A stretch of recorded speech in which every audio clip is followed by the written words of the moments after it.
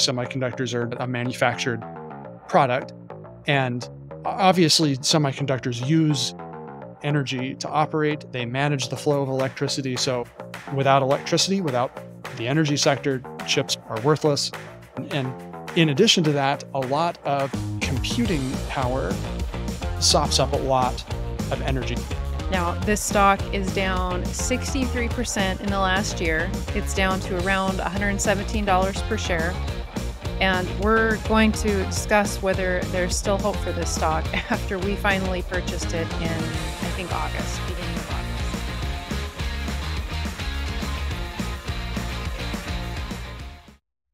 Welcome back, everyone. Today, we are going to talk about some energy stocks. We're going to start with Berkshire Hathaway Energy, Albemarle, and then we'll finish up with a much requested company, Enphase, and our take on what is going on there. So let's jump right in. So Berkshire Hathaway, a longtime stock for us and our biggest bet on boring old businesses like financial services, transport, and energy. Berkshire B shares, BRK.B, is hitting new all-time highs. Now, if you remember, Apple is almost half of the stock portfolio, 46%, in fact, as of this recording. But it's not Apple's performance that is driving the stock higher, at least not completely. Rather, we think it's investors' flight back to safety during the pullback the last 2 months and surging oil and fossil fuel prices. We'll show you a couple charts to illustrate this. We have Berkshire Hathaway and United States Oil Fund, as well as Apple and Berkshire Hathaway. Kasey, as you said, I think this is interesting because I think you'd think it would be Apple's stock performance that would kind of pull Berkshire Hathaway stock up or down. But yeah, like you said, I think this is flight to safety. The Federal Reserve has a lot of people jittery. I think our channel's jittery. It looked like not so many people tuned in for yesterday's rant on the NVIDIA scam thing, because I think everyone wanted to know what the Fed was going to do. At any rate, so I think that's what's going on with Berkshire. And interesting that this chart here, it looks like highly correlated to oil prices. And what I find interesting here, Kasey, is oil and utilities, energy overall makes up a very small bit of Berkshire's overall portfolio, both in the stock holdings. So you think of Berkshire Hathaway in two buckets. You have all the public stock holdings that they own, like Apple. And in that bucket, you have Chevron, which is about roughly 6% of the Berkshire Hathaway stock portfolio at this point. And then you have Occidental Petroleum. So Chevron, CVX, Occidental, OXY. Occidental is only about 4%. So in total, 10% of that half of the bucket. And then, as you said, Kasey, Berkshire Hathaway Energy, BHE, we'll just call it BHE from here on out. In full year 2022, I'll use the last full year figure.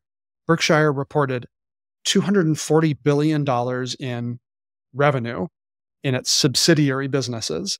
And of that, Berkshire Hathaway Energy was only $26 billion of revenue. So only about 10% of total sales.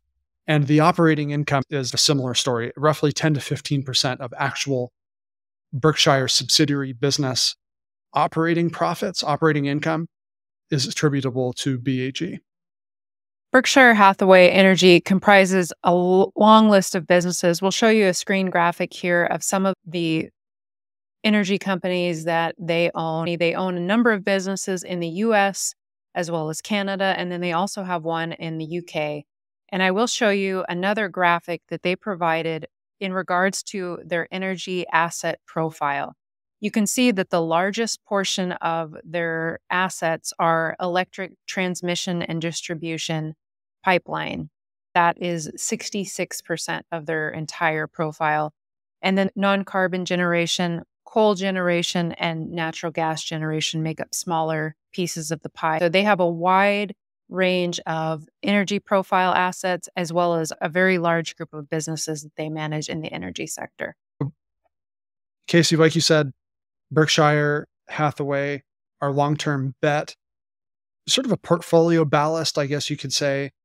When you have market turbulence like we've had the last couple of years, Berkshire Hathaway doing its thing, performing well over the last couple of years.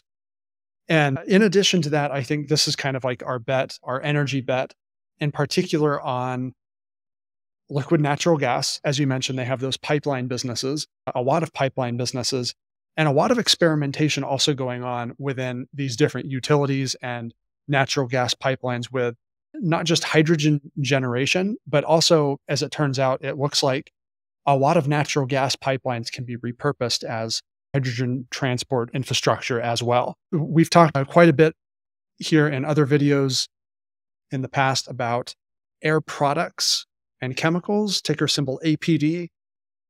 Much, much newer stock for us, but we've been buying that a number of times here this year. And so now that is kind of our second bet on energy, renewable energy, next gen manufacturing, and industrial gases.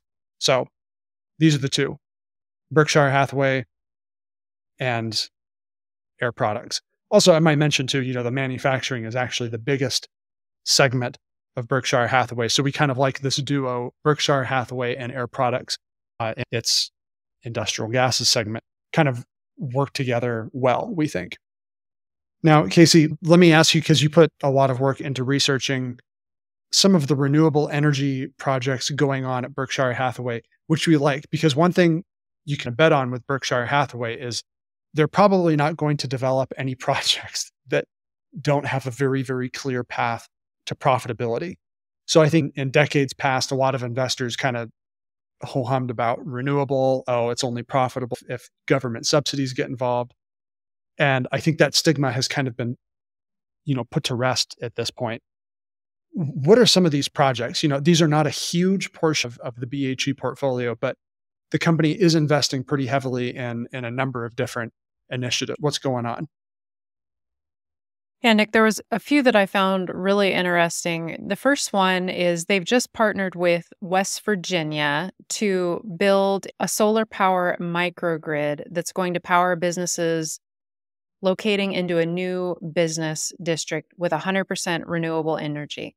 The second thing is they're developing these geothermal power plants near already existing facilities in the Imperial Valley in California, USA. Those plants are expected to be up and running in June 2026. Here's something that I found really interesting, because we're talking about Albemarle, a lead lithium miner and processor. BHE is also finding that lithium is very abundant in this brine from these geothermal facilities. The demonstration to be able to produce this lithium carbonate from these geothermal facilities will be this year, and then up and running and in production as soon as 2024. Another way that BHE is producing renewable energy in their portfolio. So you mentioned Imperial Valley. Is this Salton Sea that we're talking about? Salton Sea in Southern California, like your most favorite place to go on summer vacation ever? I've heard the water skiing is excellent there. That's right, folks. If you want to sneak a peek at Kasey in real life, you can find her sunbathing at Salton Sea every summer. No way. Nick, you know what that place smells like. But yes, this is exactly where BHE is producing all of this stuff, near the Salton Sea. So that's some interesting stuff going on in some renewable. They also have some wind projects that they've built. And the nice thing about these, I guess, maybe before we pivot here, is with these renewable projects is they're highly profitable after you make that upfront capital expenditure. Requires very little ongoing maintenance thereafter. Nice cash flow generating businesses. And this is on display here. We do have this first half 2023 operating income chart here again, just to show you. Yes, BHE is a small part of the Berkshire Hathaway portfolio, but highly, highly profitable here.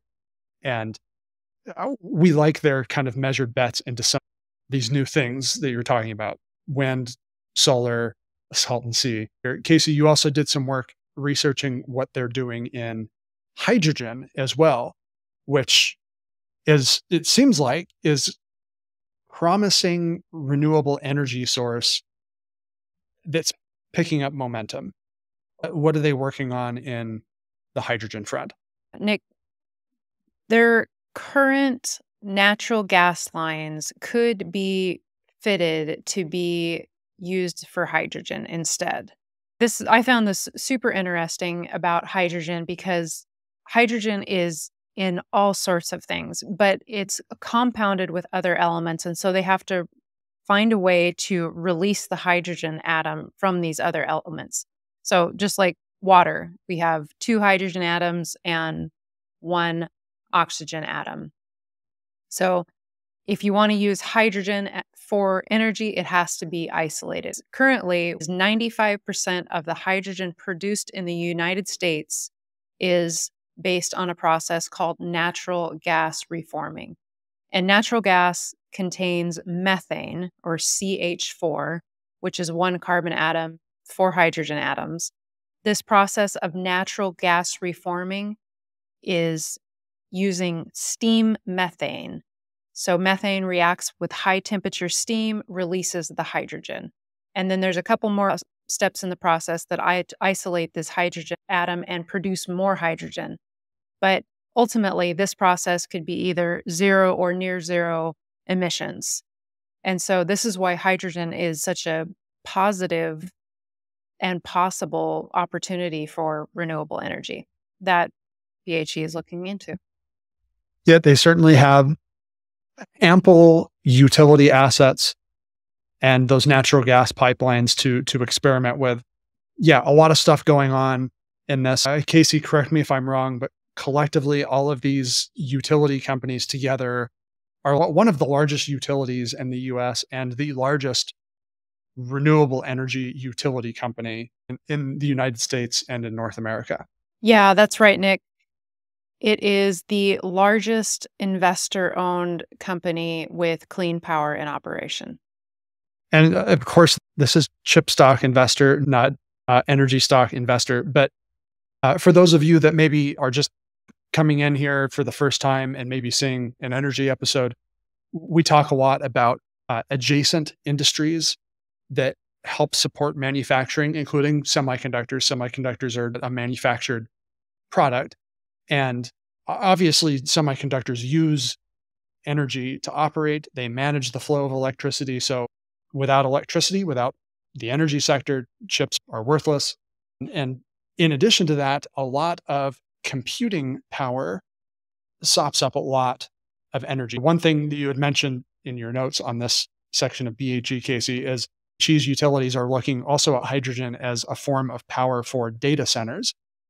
So this is a little bit of a fuzzy metric that we've mentioned before, but something like the estimate of 1.5% to 3% of energy usage in the US is data centers.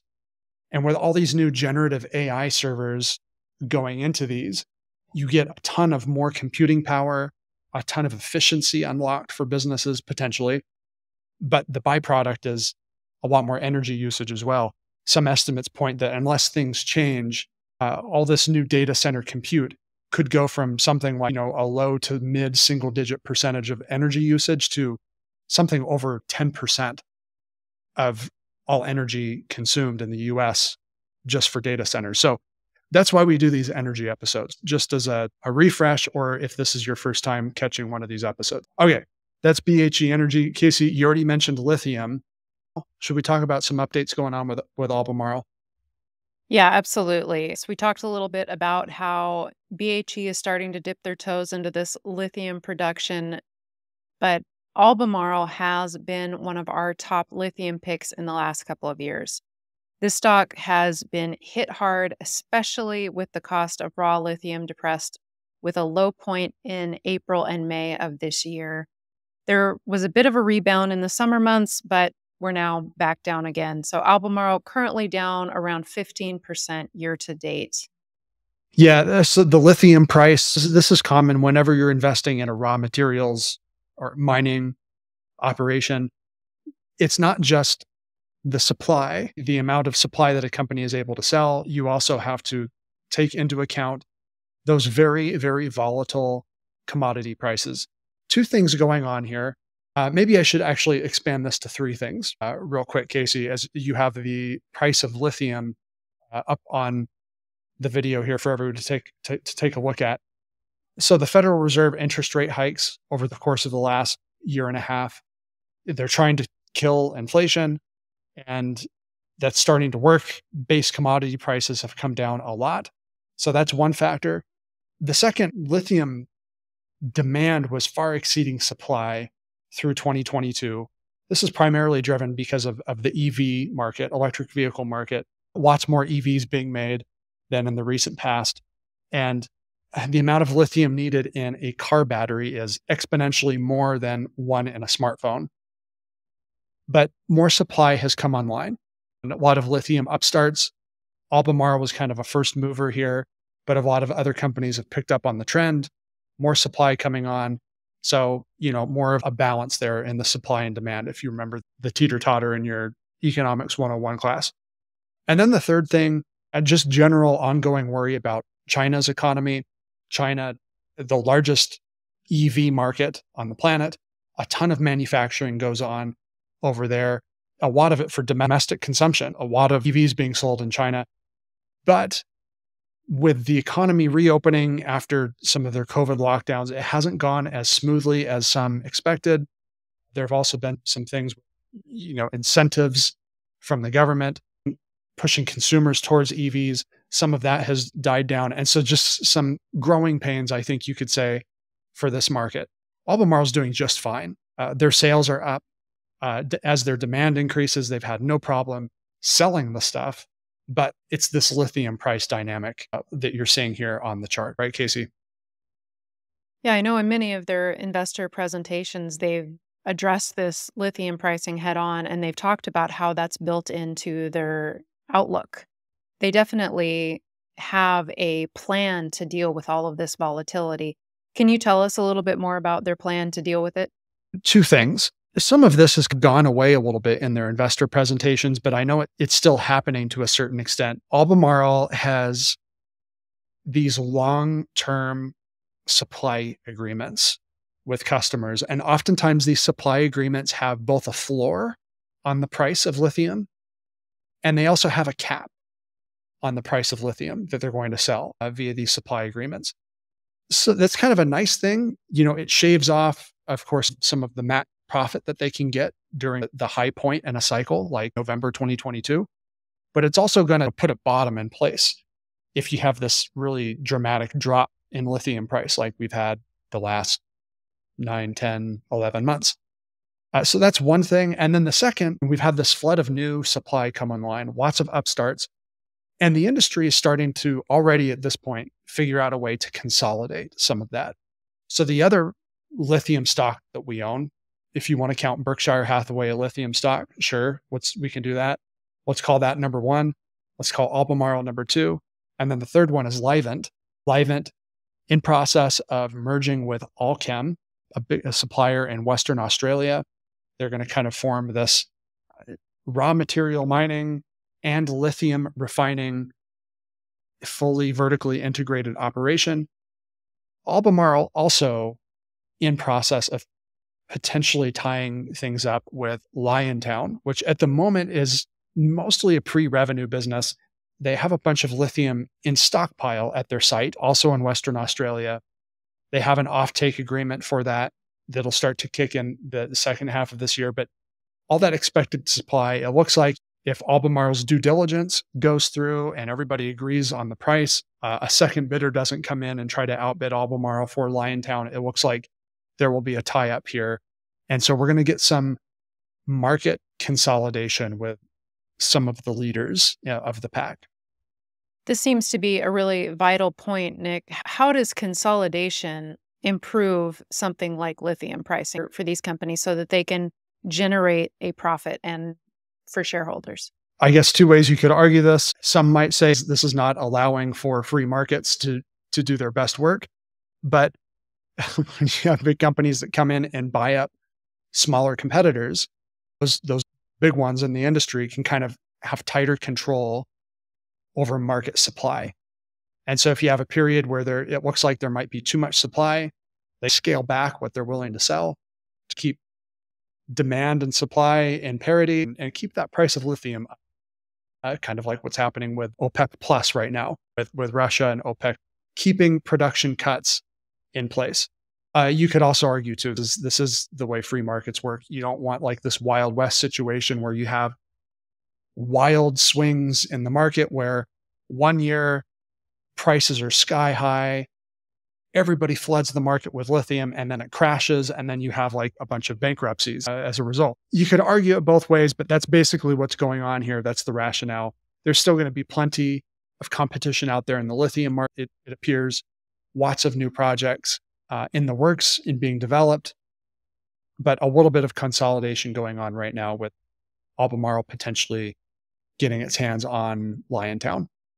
I'll briefly just rattle off a number for valuation. It's currently trading just under 7 times this year's expected earnings per share.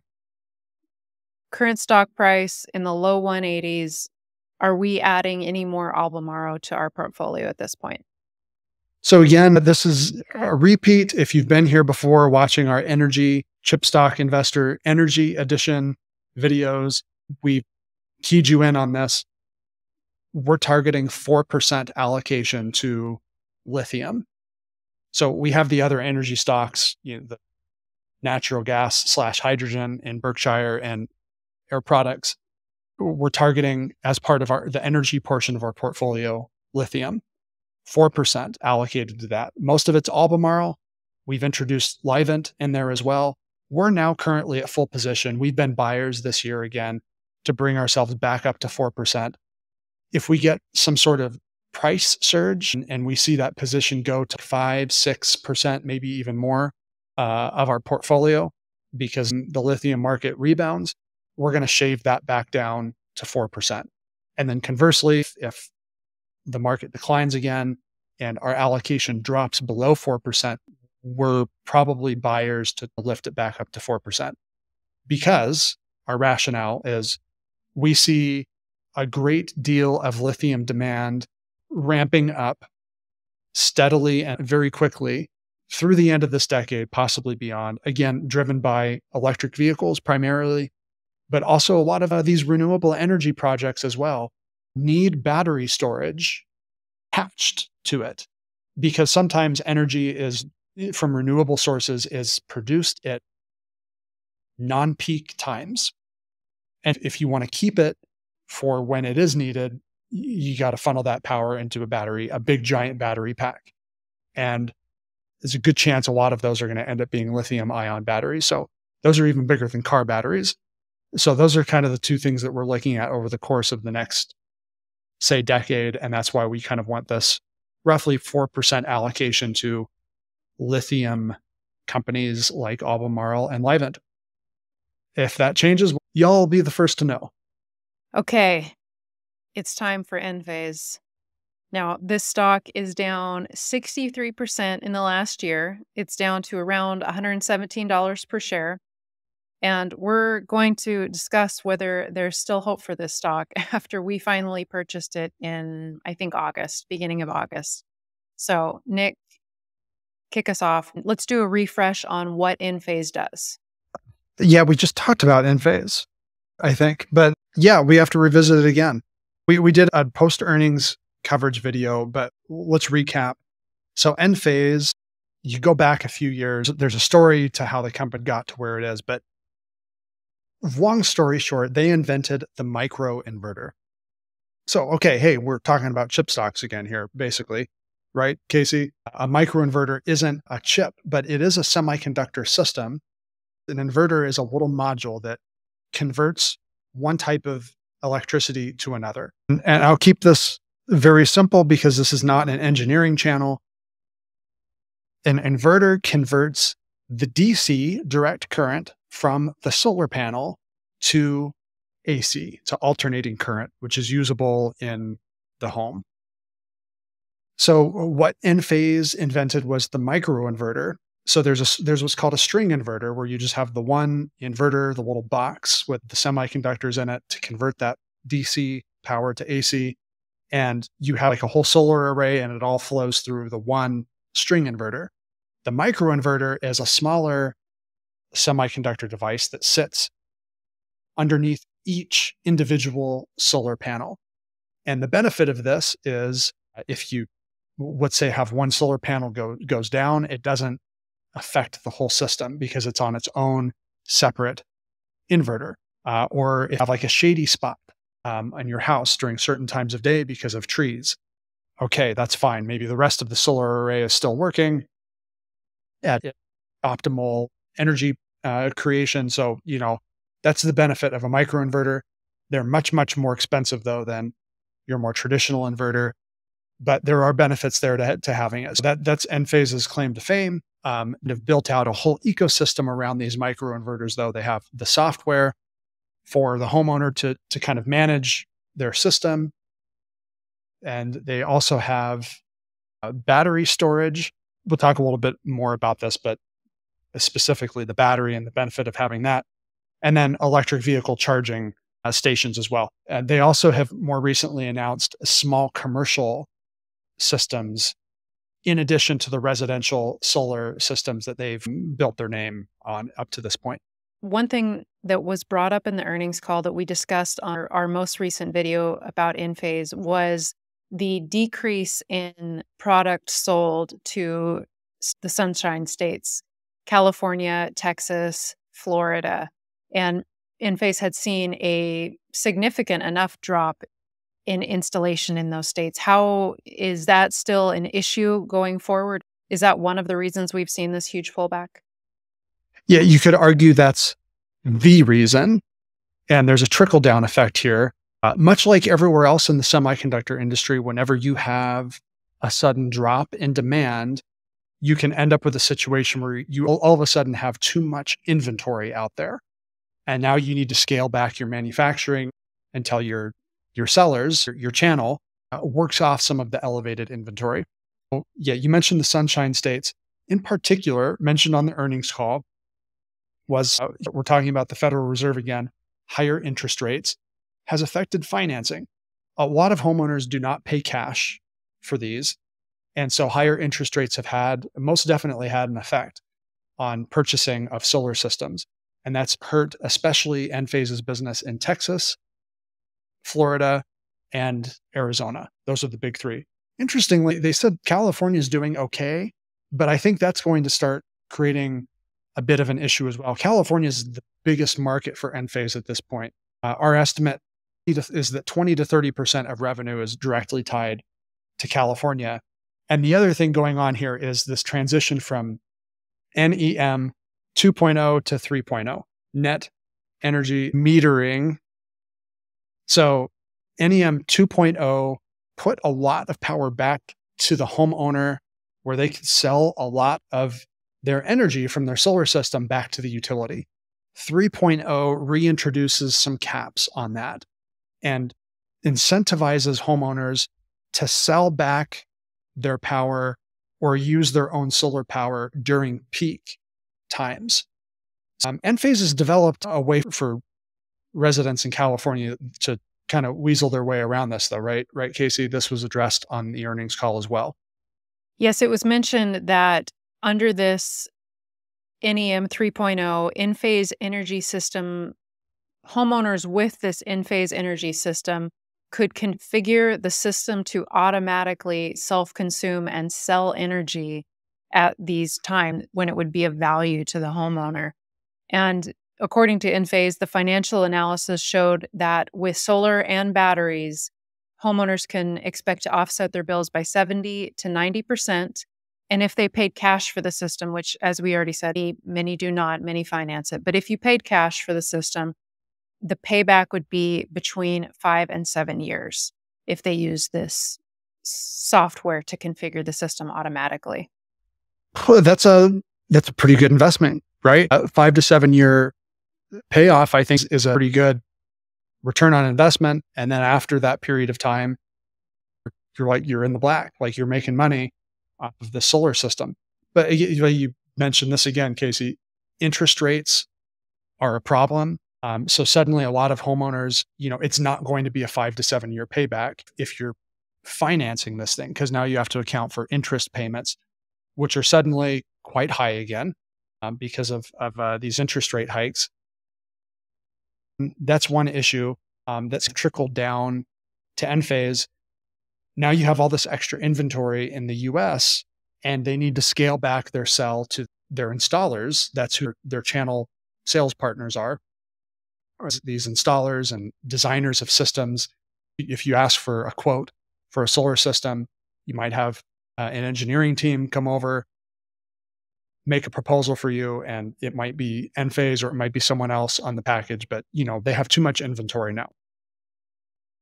That's, this is the story with the whole semiconductor industry for the last over a year, coming up on a year and a half now. That's where Enphase is at. But there is some good news. There's lots of international expansion going on. Yes, I'll run through some of the numbers quoted in the recent earnings call. In Europe, revenue increased 25% sequentially and tripled year on year. The sell-through of microinverters in Europe was 13% higher in Q2 over Q1. They're shipping microconverters now to Germany, France, the Netherlands, Spain, Portugal, and Poland. And they're getting these IQ batteries to some of these markets as well. Australia, they more than doubled year over year. Latin America, Brazil is a big market for them, and they're expanding to even more countries throughout Latin America and Europe. Yeah, and this expansion is twofold as well. Not only are they entering new markets, but also releasing new product in some of these markets. They have a product optimization is the phrase that's used, but basically designing a product that will be cheaper for some of these markets so that it's a more agreeable price for the local consumer. You're not going to sell the same expensive system in California to Brazil or to Spain or wherever. Take your pick. So new markets, also new product launches as well. So not just the inverters that go with the solar panels themselves, but these batteries. And then as the EV market continues to ramp up, I think we'll probably see a lot more of these home EV charging systems go in, which could be a real nice thing for a homeowner because now suddenly you have a place to plug your car in when you get home every day. And then I feel like not talked about very often, but I think this small commercial system that they've just mentioned in passing a few times here could be a really big deal for Enphase. It could take some time. This is the same financing issue that's going to come up as it has with homeowners. But some of my apprehension over the years and looking at Enphase from time to time was, okay, it's just the residential market. It's highly cyclical. It's going to be very dependent on financing. But suddenly, if you also get this second win from starting with small commercial projects, I think now we're starting to see a business with all these, multiple products. This is not really a niche business anymore. You have some real strong tailwinds propelling the company forward. You got money from the Inflation Reduction Act, moving people and moving businesses towards things like solar. Long term, I think Enphase is the real deal. That's why we nibbled in August. Nick, I'll just emphasize that Enphase's guidance for the upcoming quarter was not excellent. They definitely are acknowledging that this slump is going to continue at least for some time. That as of right now, the valuation for the stock is 35 times full year 2023 expected earnings per share, 24 times on an adjusted earnings per share basis, and 21 times expected free cash flow. Currently, the stock is around 117 a share. I keep hearing and I keep reading that the stock is cheap. Is it? This is the same issue we ran into last year when we were at peak semiconductor industry bearishness. And it really, I should say that it started earlier in 2022 and lasted most of the year. And this is the thing with cyclical businesses like this. It may be a growth business, but it's a cyclical growth business. And so you're going to have these really hellacious, gut-wrenching periods that could last 2, 3, 4, if it's particularly bad, more than 4 quarters. I think we're of the opinion that kind of just based on the language used in the earnings call and some of the guidance provided, is that Enphase's slump maybe lasts through the first quarter of 2024, which puts us at about a 3/4 of a year slump. How long do I have to wait if I was to buy the stock right now? What am I looking at if I was thinking, okay, now is when I want to get in. This is the bottom. How long do I have to wait for this to make sense? So we think 5 to 10 years or more, this is a growth story. If you try to wait to bottom feed, this is what ends up happening.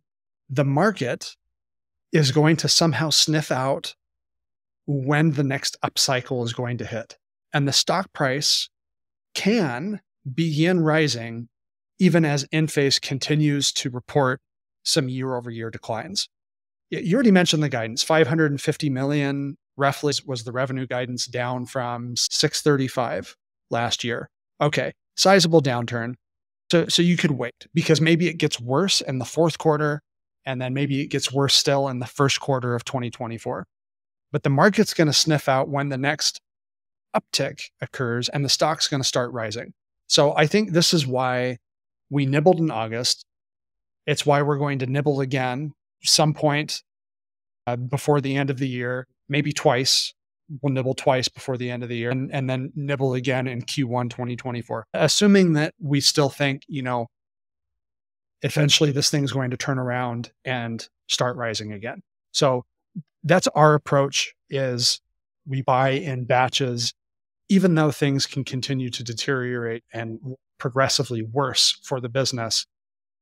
Because at some point, the market, if this is a growth cyclical business, the market's going to sniff out that bottom long before the bottom is in reality actually in.